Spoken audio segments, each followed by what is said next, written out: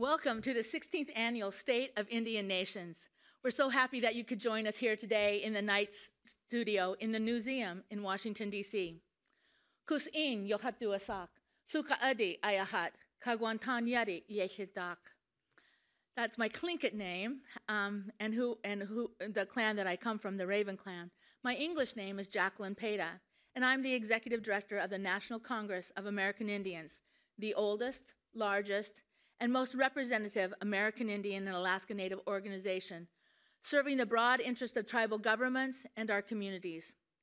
As part of our effort to further the goals of Indian country, NCAI brings together tribal leaders, government officials, and members of Congress to discuss the challenges, the opportunities, and the solutions faced by our communities. And that's what today is all about. We have a full house today of tribal leaders, senior federal officials, students, organizational partners, and some of our strongest allies who are dedicated to working together on issues facing Indian country. We thank the people of Piscataway for allowing us to be on your lands today. And I want to welcome Piscataway Chief James Jesse Swan and the Turtle Clan Mother for being here with us. Thank you. I want to welcome each of you who are attending the State of Indian Nations in person and give our thanks to those thousands who are watching or listening to events all over the country and around the world. Watch parties have been organized across the nation to join livestream, and this year we have doubled the amount of watch parties from the previous year. One of our great corporation partners, Walmart, is even streaming the State of Indian Nations to their employees at their headquarters. And in 16 years, the National Indian Gaming Association has never missed a single State of Indian Nations. Thank you, Ernie.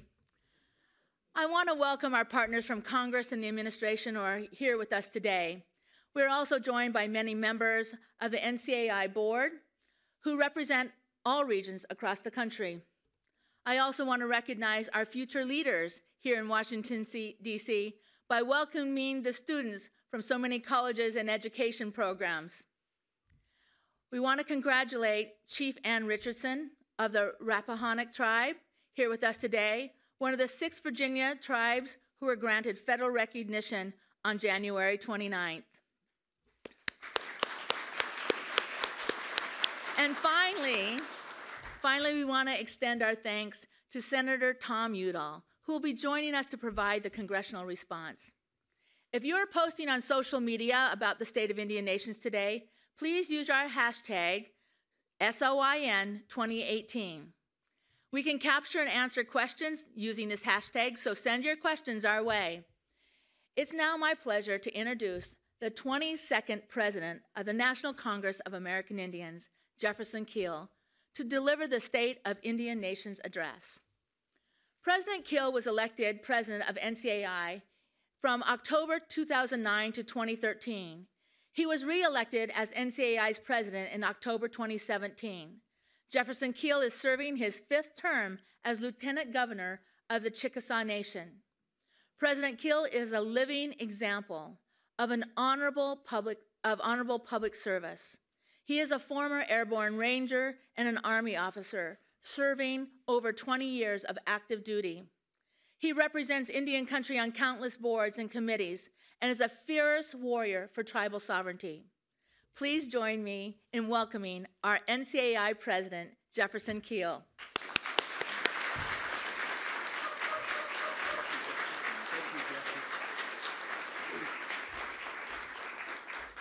Chikma, good morning. Thank you for being here, and I'm honored and humbled to serve you once again as the President of the National Congress of American Indians. Normally, at this point, I'd say on behalf of the 567 federally recognized tribal nations and dozens of state-recognized tribal nations that we serve, I'm honored to welcome you here today. But last month, 6 Virginia tribes were finally granted federal recognition. I congratulate the Chickahominy, Eastern Chickahominy, Upper Mattaponi, Rappahannock, Monacan, and the non-Simone tribes on this long overdue affirmation of their sovereignty.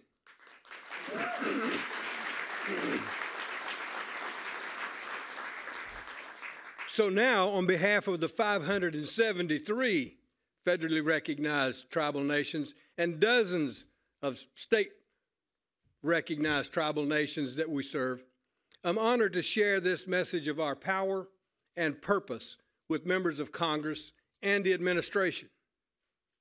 The state of Indian nations is strong and resilient and everlasting. We were here before all others. We're still here. We will always be here.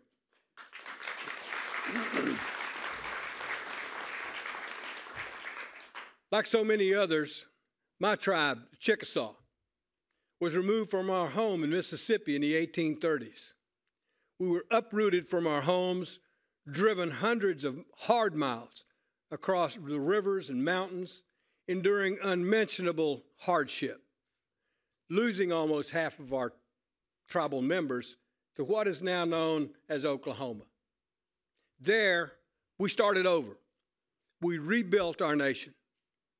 Our love of our culture and our commitment to our values kept us strong and enabled us to persevere. Today, we proudly call ourselves the unconquered and unconquerable Chickasaw Nation.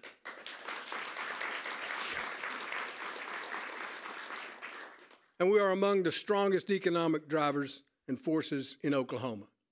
In every part of this land, we see the enduring resilience of Native peoples. We're a wellspring of governing ingenuity and local solutions to tough challenges, indigenous knowledge and environmental stewardship, and new jobs and economic growth.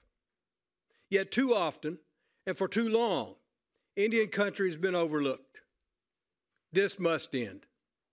Indian nations have weathered every conceivable storm. We've overcome in the face of unthinkable challenges to our lives and our ways of life. We've stood steadfast in the face of policies meant to disperse and distinguish us.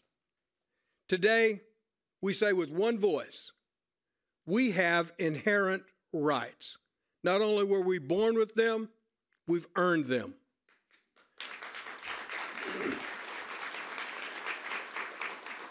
The right to be recognized as equal governments, the right to be seated at the table where key decisions are made, the right to contribute as much to America's future, just as we are contributing to its present.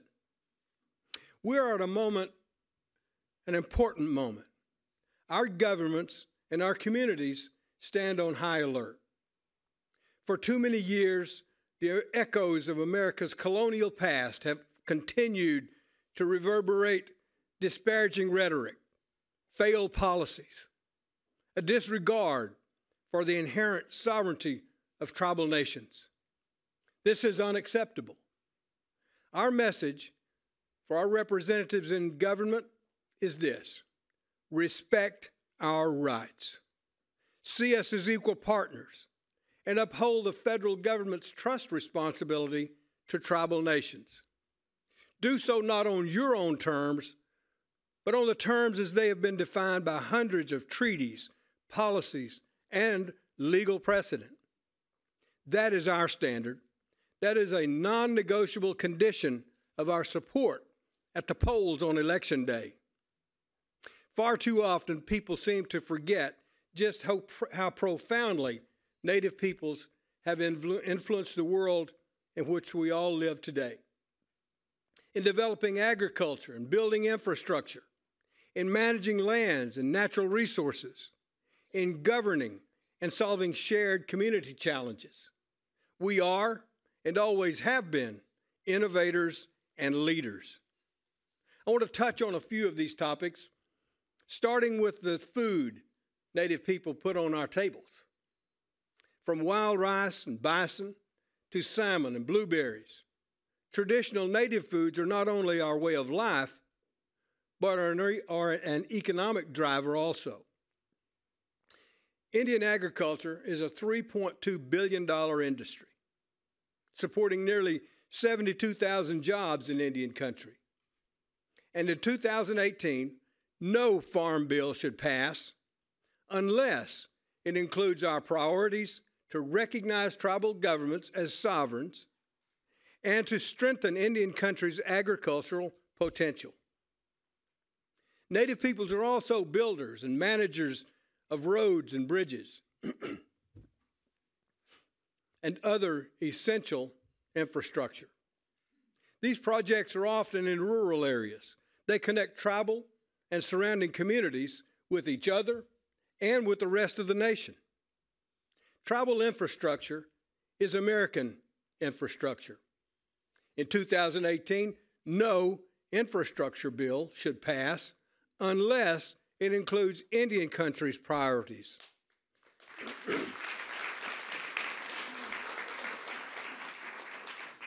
It must offer us the same opportunities to raise capital as state and local governments, invest adequate, equitable funding in our infrastructure needs, and remove barriers to us from making decisions at the local tribal level. Reaffirm our right to consent to developments that affect our lands and our people. And in doing so, ensure every community has the infrastructure to thrive in our shared 21st century America. Native peoples are also innovators. Long before we conducted trade with newcomers, starting in 1492, by the way, Native peoples had woven a complex web of international commerce. The Tohono Nation was one of many nations to establish a network of trade routes that spanned the entire Southwest. Similarly, when Lewis and Clark arrived on the shores of the Pacific Ocean, they saw the same tools with the same symbols that they had seen in what is now North Dakota. Today, tribes continue to serve as economic engines across this continent. The Chickasaw Nation and other tribes in Oklahoma contribute billions of dollars to the state and local economies every year. In Arizona, Native businesses generate hundreds of millions of tax dollars and pay $1.9 billion in wages to tens of thousands of Native and non-Native employees. In Mississippi, the Mississippi Band of Choctaw Indians provides 6,000 full-time jobs through its diverse array of businesses, more than half of which are held by non-natives. It also has reinvested over $500 million of its profits in economic development projects across the state. Not only do these jobs often pay more than other jobs, they're not going anywhere. You're never going to read about how they're being moved overseas, because Native businesses don't pull up stakes even when market conditions change. We root our businesses in local communities for good.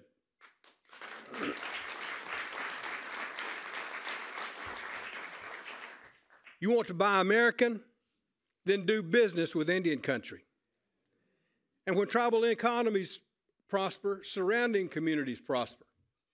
To that end, Congress and the administration should adopt the measures that tribal governments have deemed critical to spurring economic development.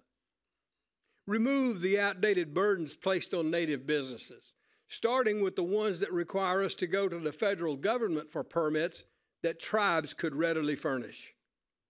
Remove obstacles, barring tribes from accessing and leveraging capital. Pass the Tribal Labor Sovereignty Act, which affirms our right to determine our own labor regulations, just as city, county, and state governments are allowed to do. We have the right to build our own economic futures on our own lands, on our own terms. When it comes to our lands and resources, Native people were the original conservationists. Long before the first churches and cathedrals were erected in America, we held relationships of faith and reverence with sacred places across this land. Today, we must work to preserve the sanctity of these places and in some cases restore access to them so that they can continue to provide cultural and spiritual sustenance. Those who argue for privatization of our lands believe that granting individual property rights will fuel economic development. However, they ignore the impact it would have on our sovereign authority to protect our homelands, economies, and cultural resources for future generations.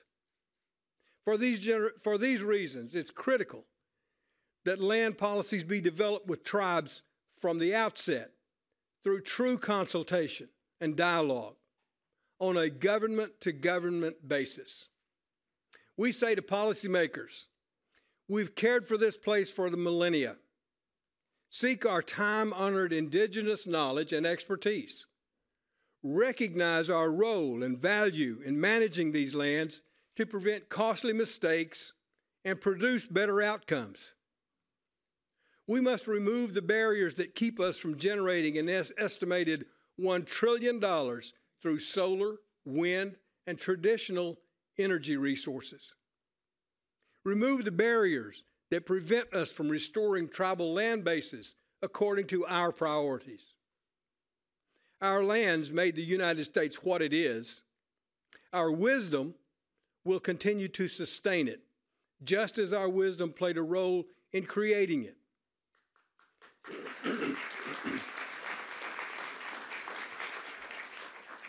We know something about governing. We were peoples before we the people. Our proven ways of governing informed the governing approach forged by this country's founders. The United States Senate acknowledged this fact in 1987, declaring, and I quote, "The Congress, on the occasion of the 200th anniversary of the signing of the United States Constitution, acknowledges the contribution made by the Iroquois Confederacy and other Indian nations to the formation and development of the United States," end quote.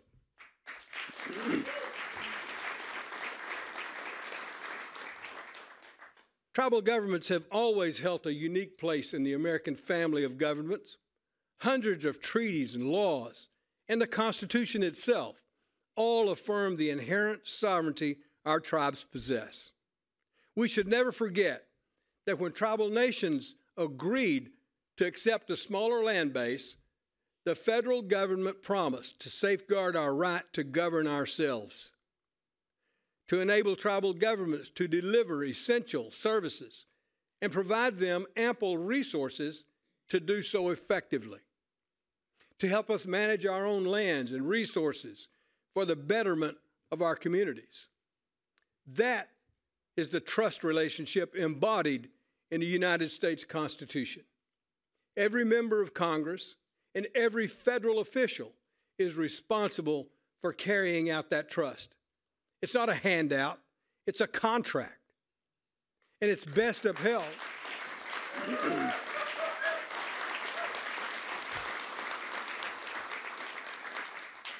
And it's best upheld when decisions are made at the local tribal level by values-based governments that know the circumstances, challenges, and priorities of local communities. Tribal decision-making not only benefits tribal communities, it benefits everyone. For example, the Puyallup tribe opened up its clinic in the Tacoma, Washington metro area to provide care for the entire community, including non-native people. My own Chickasaw Nation established a cutting-edge diabetes care center to provide holistic health and preventive care, providing a model for clinics everywhere. 2 decades ago, the Confederated Salish and Kootenai tribes took over management of its timber. The federal government, which manages an adjacent forest, barely breaks even on its timber sales. Meanwhile, the tribes made $2 on every dollar they spend, profit that they reinvest in their local communities. That's why every American should make this demand of their own government. appreciate and honor the inherent sovereign rights of tribal nations. Respect our right to govern ourselves and our lands. Respect our unique political status as real nations with capable governments, as enshrined in laws, in treaties, and in the Constitution of the United States.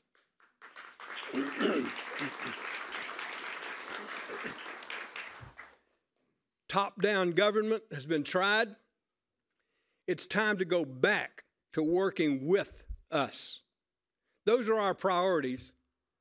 Now I want to share 3 basic principles to guide decision-making by policymakers to make those priorities a reality.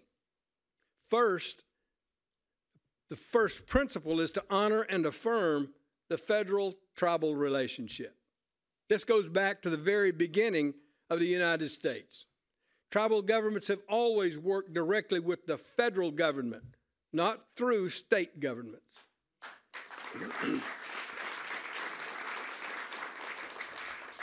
That direct nation-to-nation relationship must always be maintained. Right now, Congress is thinking about shifting more authority and funding to states on the theory that states can more efficiently spend those funds. We, too, believe in local decision-making. We've been doing it for thousands of years. The second principle is to engage tribal nations on all matters of national policy that potentially impact them. Not only is it the right thing to do, not only does it make everyone better off, it's also the law.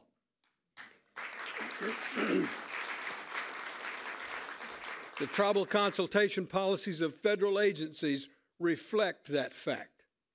2 recent laws illustrate when the federal government takes its obligation to consult seriously and when it doesn't. I want to start with the one that failed to meet our standard of consultation, the recent tax overhaul. For decades, tribal leaders have advocated for the same set of tax priorities. We met often with members of Congress. We offered thoughtful, pragmatic, deficit-neutral policy proposals. But the bill came together in a flurry. And when the dust settled, Indian country's top priorities were absent from the version the president signed in December. That is completely unacceptable. Today, we call on federal policymakers to consult tribes on all major national policies and to take that responsibility seriously. In 2018, that means setting things right by taking action on Indian country's tax priorities. Affirm our authority to regulate taxes and commerce on our own lands with the same degree of freedom that local and state governments enjoy. Allow us to use tax-exempt bonds the same way that other governments do. Exempt tribes from federal excise taxes in the same way that states are exempted. All we want is a level playing field. That's only fair, and it's not too much to ask. Like other governments, tribes are an essential part of building a sustainable 21st century American economy. And we contribute best when we chart our own paths.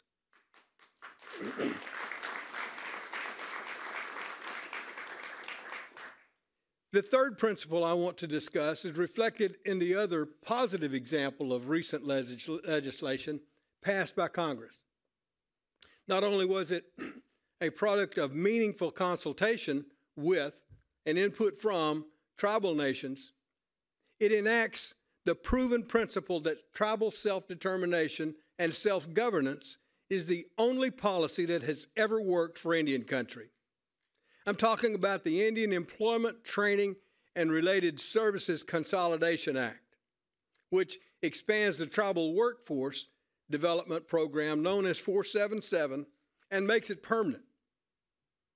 Under 477, tribal nations and Native organizations can choose to consolidate up to 13 federal programs into a single process with a single reporting requirement while still addressing distinct local needs and priorities. To date, more than 260 tribal nations and Native organizations have taken advantage of 477, enhancing program efficiency and effectiveness and making real impacts in the lives of Native people. Lives like Nicole Manzano's. At the age of 25, Nicole had been a caregiver for her grandmother for many years. Her grandmother's death was a huge blow, and Nicole had to deal with her grief while building a new life with little work experience. She came to Citizen Potawatomi Workforce and Social Services, where 477 tethered programs gave her access to training in resume building, applying, and interviewing. She got a full-time job and assistance with gas, vouchers, clothing, and basic food until she became financially stable. Stories like Nicole's prove that enhancing 477 is smart policy. It affirms that the program has been a success and could be an even greater one. But we shouldn't stop there. We should use this model, which puts tribal nations and communities in the driver's seat where they belong.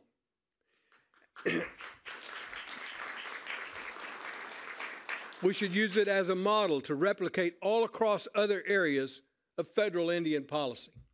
Put simply, tribal self-determination and self-governance works.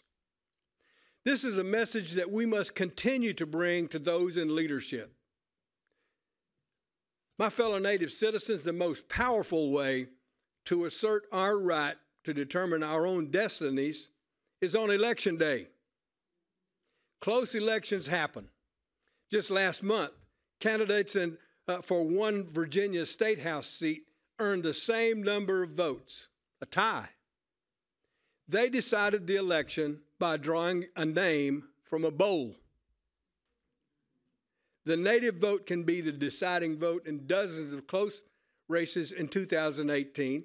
In fact, the Native vote has the potential to swing elections for federal, state, and local offices across this country.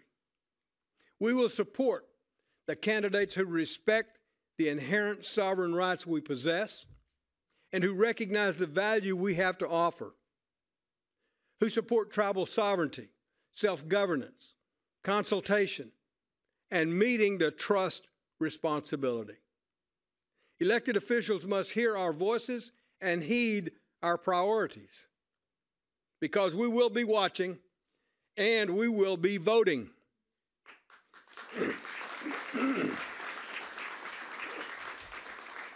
As one of the fast-growing populations in this country, our vote more and more is becoming a swing vote that candidates must engage. We have our voice and our vote, and in 2018 we'll exercise it like never before.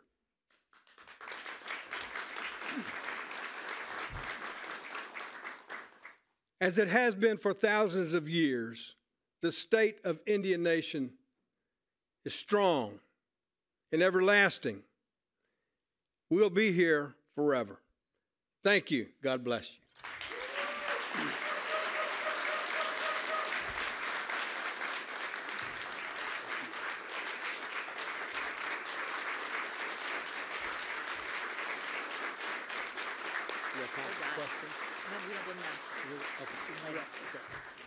Thank you, President Kill, for that inspiring statement on the strength and resilience of tribal nations. We've invited a member of Congress to do the congressional response to the state of Indian nations. And this year, we are very pleased to be joined by Senator Tom Udall. Senator Udall is the senior U.S. Senator for New Mexico and currently serves as the Vice Chairman for the Senate Committee on Indian Affairs. During Senator Udall's long career in public service, he has been a strong advocate for the tribes of New Mexico, as well as reaching outside of his district to address tribal issues nationally. Through his position as the ranking member for the Interior Appropriations Subcommittee, Senator Udall works to ensure that the federal government's trust obligation to Indian tribes remains constant and is not subject to partisan political pressures in Washington. Please join me in welcoming Senator Tom Udall.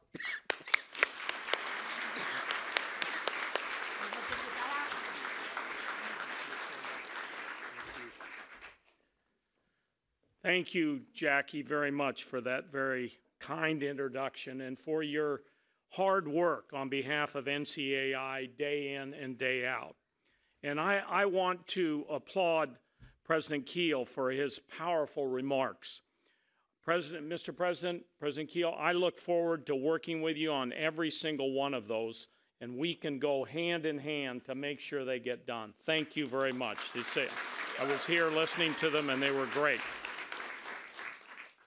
NCI is very fortunate to have his leadership, and I welcome him, and I echo him also in welcoming the 573 federally recognized tribes. Congratulations to our 6 newly recognized Virginia tribes. Their decades of work for official acknowledgement finally came to fruition last month. It is a great honor for me to be here today, and it is a great honor to serve as the ranking member of the Senate Committee on Indian Affairs.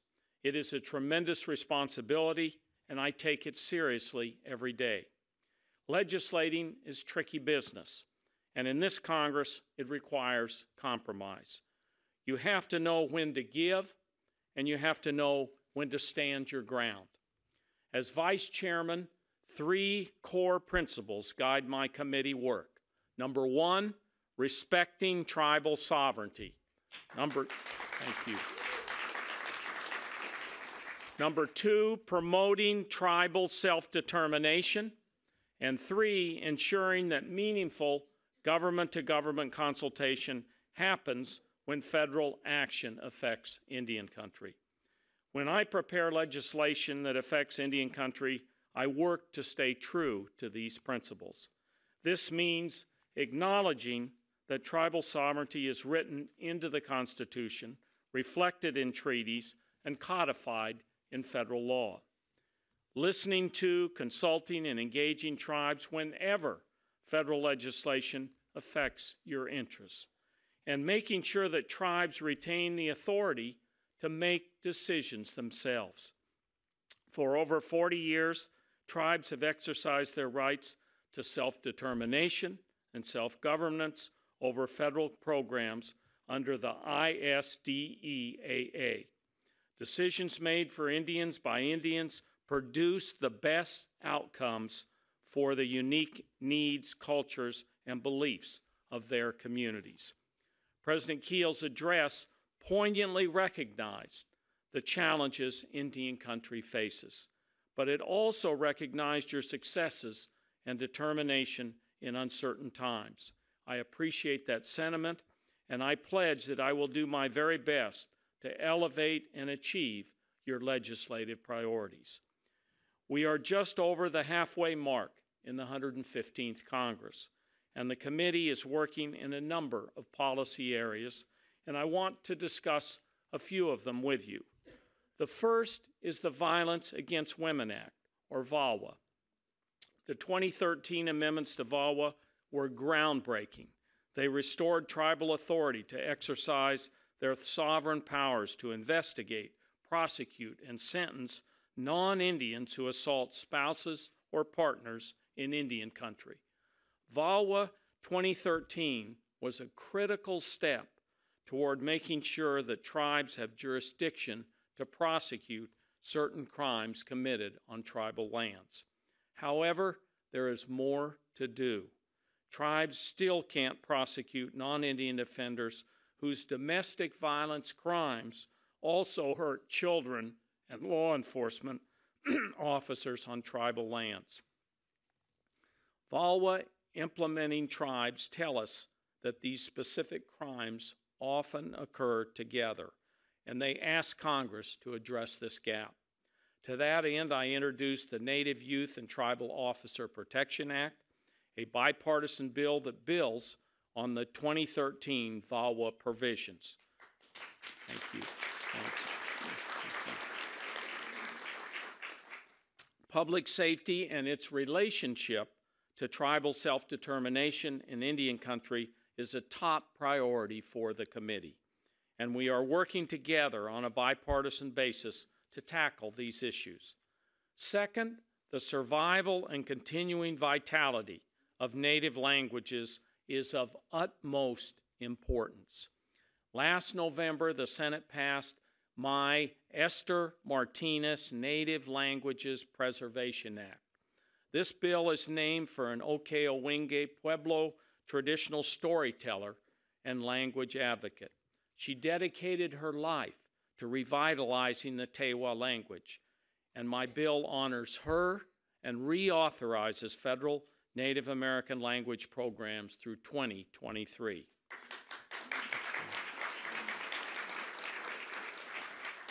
It has wide bipartisan support, and I am working with my House colleagues and encouraging them to take swift action.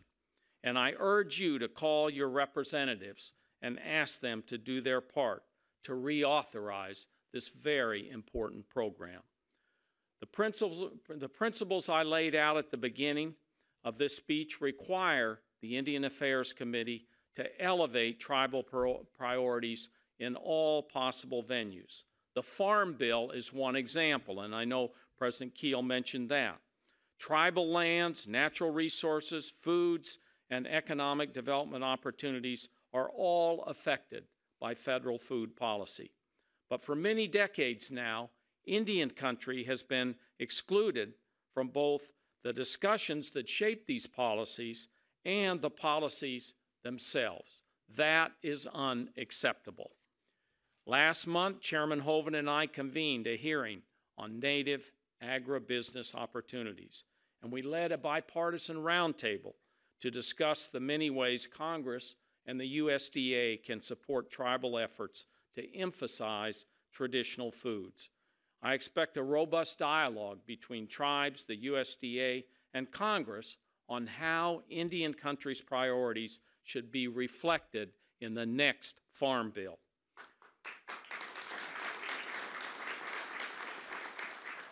I'm pleased to be working with the chairman on a bipartisan bill that does just that.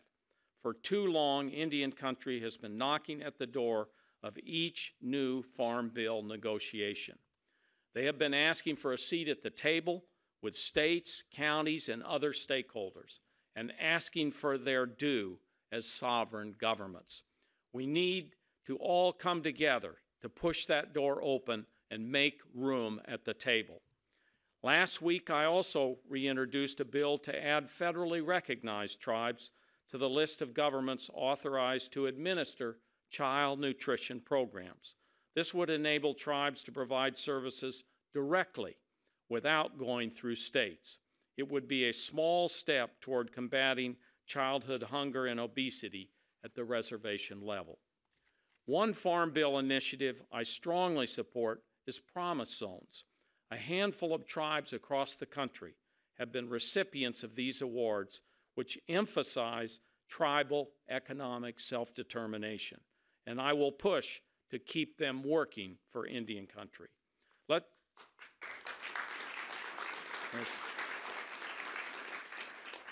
not forget infrastructure. In an increasingly interconnected economy, we must include access to high-speed internet in our discussions to improve and strengthen our infrastructure. I want to emphasize my support for President Keel's words about tribal energy independence. Transmission and energy development are two ways tribes can achieve energy independence.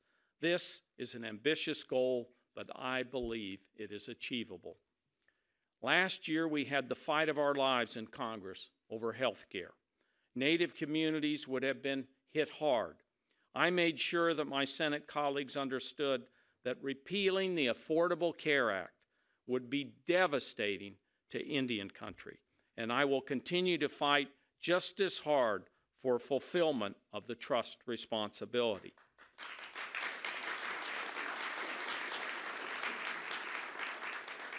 The Special Diabetes Program for Indians, or SDPI, is especially important. SDPI has been wildly effective, holding down the rates of diabetes and dramatically decreasing the rates of kidney failure and limb amputation due to illness. I held a roundtable in Albuquerque 2 weekends ago focused on SDPI. Fortunately, with the assistance of my more than capable Indian Affairs staff, headed up by Jennifer Romero, who's also here with me, and I believe someplace, there she is, right there. Okay, great, Jennifer. Thank you. If you haven't met her, you've got to meet her.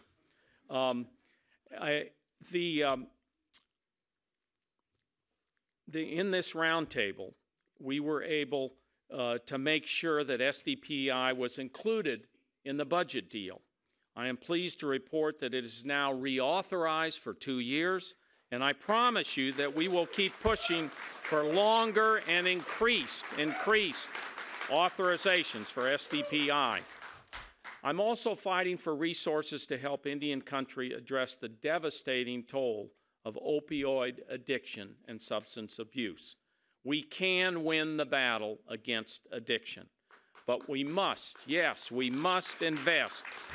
We must invest real resources and action, not just lip service. We must ensure that anyone who wants treatment can get it. I commit to working with Indian country to push for tribal set-asides to combat and address opioid addiction and substance abuse, particularly as we head toward the next funding deadline over the next few weeks, and in any future budget deal coming out of the Senate. Unfortunately, protecting public lands has been highly controversial and often highly partisan. This administration has waged an unprecedented attack on public lands. Bears Ears National Monument in Utah, which is home to more than 100,000 cultural and archaeological sites, has been ground zero for this fight.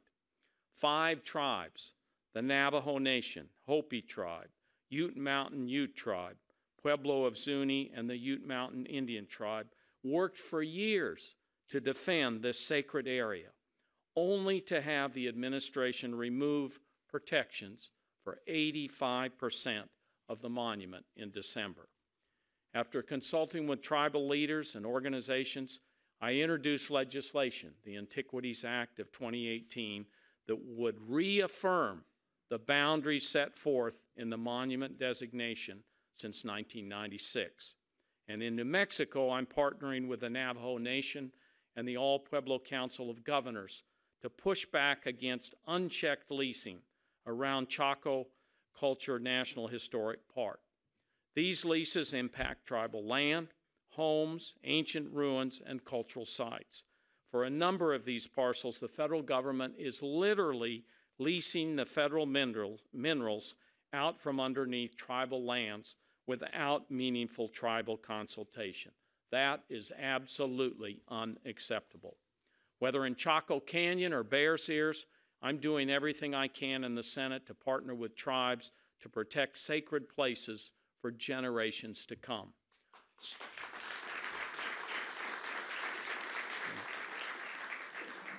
So much has been accomplished, as President Kiel said, and there is still much more to do. Thank you again for the honor of speaking here today, and I commit to you to continue to try to do right by Indian country and to hold fast to the principles of tribal sovereignty, self-determination, and meaningful consultation. Thank you so much. Great to be here with you today. Thank you.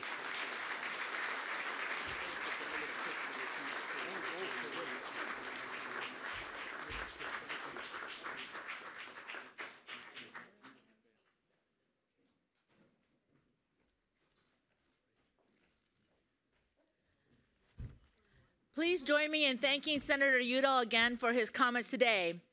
At this time, we'd like to welcome questions from the press here in the studio audience. Please raise your hand, and if you have a question, one of the staff will bring a handheld microphone to you. Please state your name and who you represent. And for those of you who are watching live stream, there's a chat function and the social media hashtag use SOIN 2018 for questions. Yes. Go ahead, yes. Wait for the microphone, please.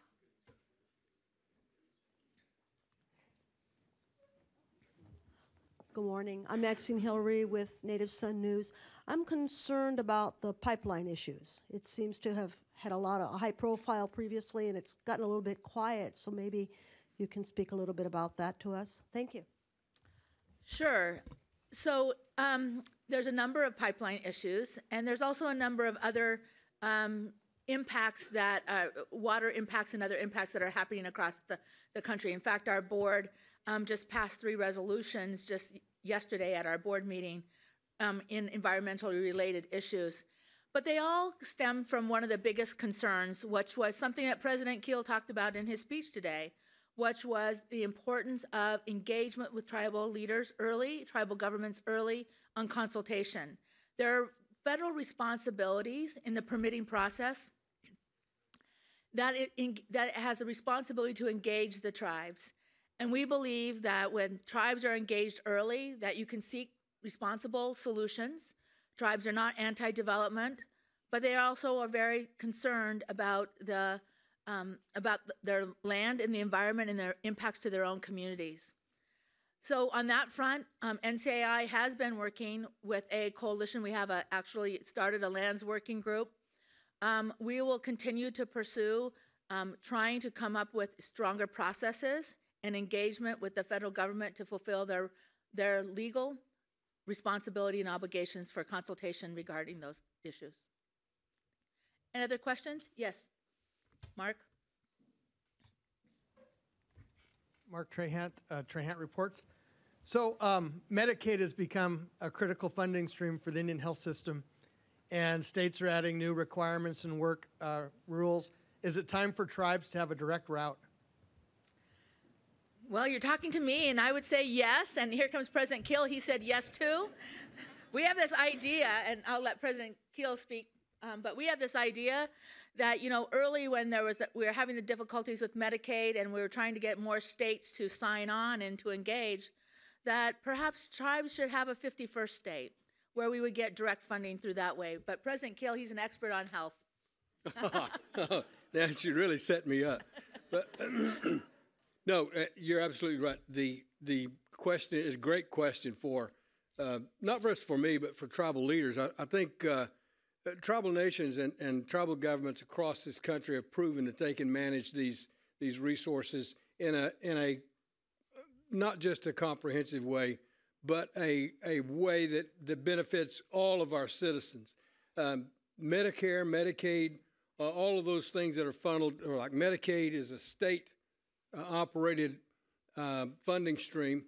But when you start looking at how Native peoples are affected, we have relationships with the state Medicaid offices, the state departments of health, that benefits all of our people. And so, yes, it is time for those funding mechanisms to go directly to tribes. Those tribes that are willing to take on that responsibility. Some tribes may choose not to, but that's their sovereign right. But it would, as she mentioned, a 51st state type of organization or type of arrangement would definitely work. Just as Indian Health Service has a relationship with the VA. You know, there are ways that we can work with CMS and operate those programs in an efficient way that benefits all of our citizens. Thank you. And I'm going to go to a question online. How is Indian education being empowered, and are there policies in process? So on that, I wanted to say that one of the good things that Indian country fought hard for, tribal leaders fought hard for, was the engagement in ESSA, the Every Student Succeeds Act, to ensure that tribal governments had the same rights as other governments to be there at local education policy. And so now states across the country have a requirement to consult with tribes and to be able to make sure that tribes are at the table. This gives a great opportunity for tribal leaders to be more engaged in those educational decisions that are made in their own local communities. And now we're faced with an environment where there's talk about school choice. And NCAI is engaging with tribal leaders. We've held several sessions in the last couple of conferences and plan on having another one in our June meeting. As we explore with tribal governments and tribal leaders, what are the things that they need to know? What are the decisions that they need to make? And what are the tools that they need to help make those decisions? What will school choice look like in Indian country? Next question. Oh, we have a question back up there.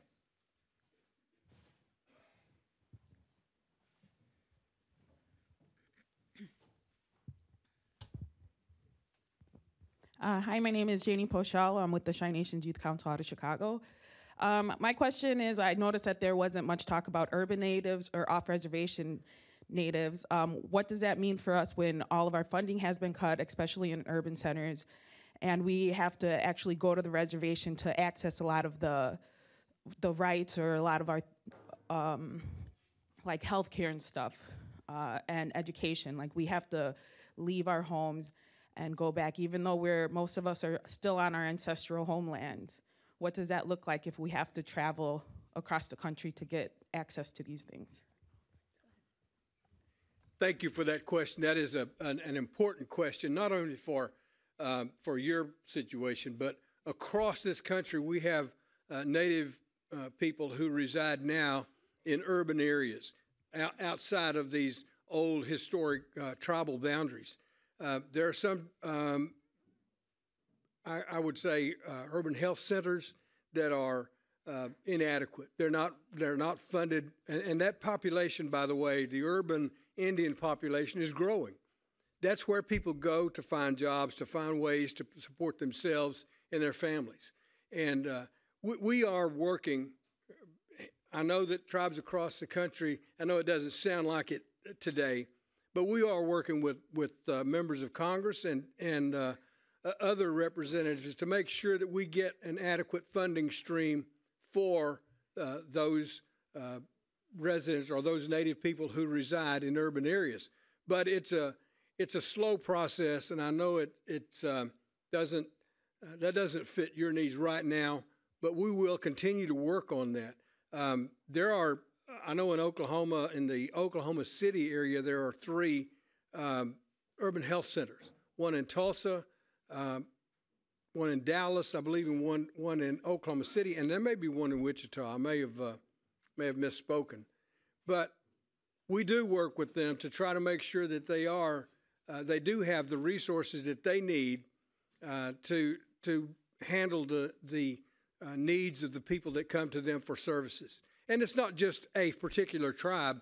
These people who've come from into urban areas are from tribes across the country. So it's a very difficult situation that we're faced with, but we are working on it. We have a question over here.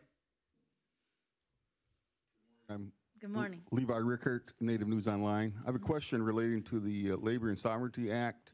It appears that we're about 2 to 3 votes short in the Congress. How can we get the Democrats, what is NCI doing to convince the Democrats that they need to respect sovereignty over convenience? Well, I think it's really important that, if you go back to the principle about what the Tribal Labor Sovereignty Act is, it is the recognition of tribal governments, just as all other governments, for the purposes of making laws and ordinances around how unions engage, what labor laws look like for the tribe. Tribes have been exercising that for 70 plus years before the NLRB made the decision that they made. The important part for Democrats is, and I don't even want to say just Democrats, any member of Congress that makes a decision, that this is really about the recognition of tribal sovereignty. This does not have anything to say about employment rights. Employment rights, tribes just care just as much about employment rights as any other employer or any other government. Tribes want to be able to make sure that the people who work in their communities and work for their governments and their government enterprises are sustained, that they won't be shut down, that they will have just as many rights as anybody else's rights. But it's important that our tribal governments are protected just like any other governments from perhaps closure because of disagreements with the union. Our governments, our fire departments, our police forces, our schools need to operate just like other governments. And all we're asking for is parity in tribal labor sovereignty. Yes. Yeah. We have another question online. The question right now is, how can we work with local, state, and federal governments to rid mascots that speak for our youth before they can speak for themselves? So, as you know, NCAI has been working on the mascot issue. Great win with Cleveland, and we're excited that that was the first step to get rid of a derogatory mascot. Hopefully, we'll continue to work down that line, and maybe there'll be other teams that will follow suit. Across the country, I have to say that we are winning. We have thousands of schools across the country have had these difficult conversations and have turned to make the right decisions. So at this point, I think what you're hearing is and seeing that the younger generation is engaged in wanting to see change happen, that they want to be able to make that their friends, their neighbors, the people they go to school with, don't have to go to school in an environment where there's a disparaging mascot, or that their friends have to feel that they've been disrespected in a school assembly or even at a sports game. Let me add one thing to that, too, and it's a different perspective. When we talk about mascots, and I know that there are those across the country who feel that, well, in some ways, maybe the Native people were being honored, or we were honoring their warrior pride or whatever, and we appreciate those thoughts. Well, what if, and just imagine this, what if a school had decided to use a mascot using another derogatory term, such as the N-word or other types of derogatory statements? How would the community, local communities, and those people who are represented by that word or that stereotype or whatever, how would they feel?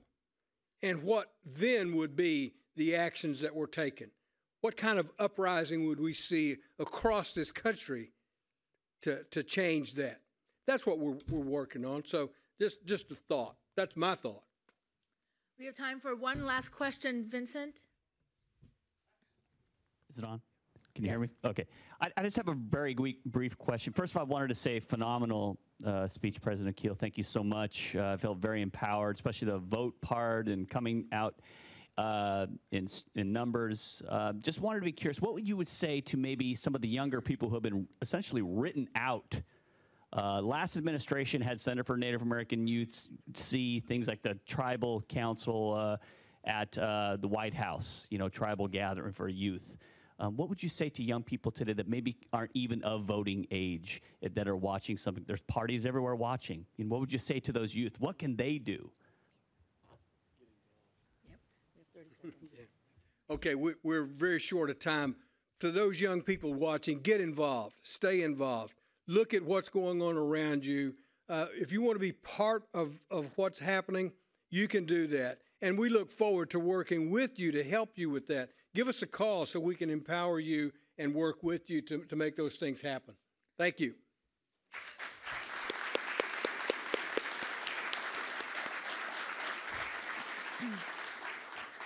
And that's all the time that we have for questions today.